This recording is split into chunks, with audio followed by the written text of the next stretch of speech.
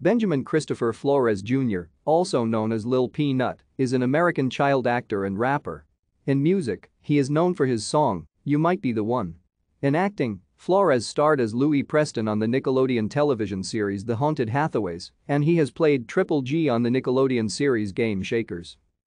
Flores was born in Memphis, Tennessee. Flores first came to wider notice after he was interviewed by the local Memphis Fox 13 television station at age 7.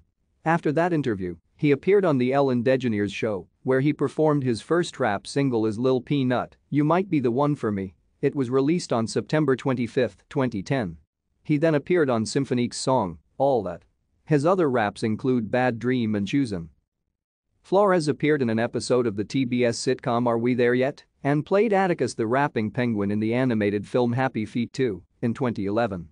He made a cameo appearance in Yo Gotti's music video for Look in the Mirror. Thank you for watching.